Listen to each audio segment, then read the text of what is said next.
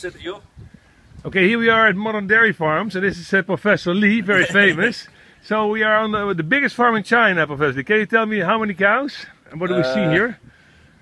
Nearly 40,000. 40,000, and that's 20,000 cows milking. And Sure. there's 4 rotaries in every building here. How many rotary parlors in this building? 8. 8. So there's 4 rotary parlors here, Yeah. and there's 4 rotary parlors there. Yeah, sure. Okay.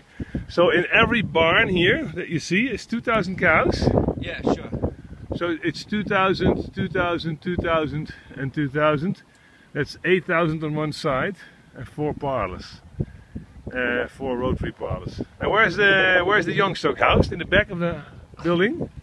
You can see the cages. Oh yeah.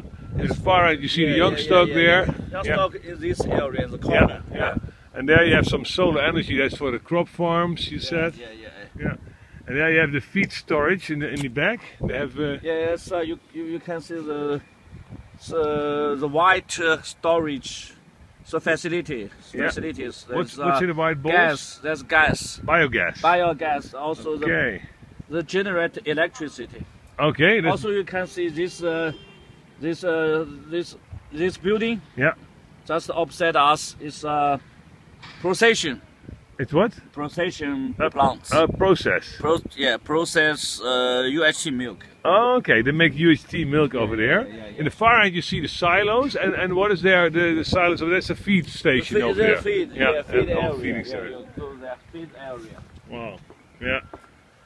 Okay, there's corn silage, also the haylage. It's corn silage and haylage over there. Yeah, Alfalfa, haylage. They have. You see the green fields around it. Yeah. And one other thing you see is the cross ventilation. Does it work good enough? The cross ventilation. Sure.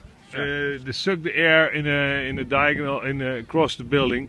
From that side, it goes in here and sucks it out there. And there you see the ventilators. They pull it in here and pull it out there. Yeah. Well, this was Modern Dairy Farm in China. Thank you for watching, guys.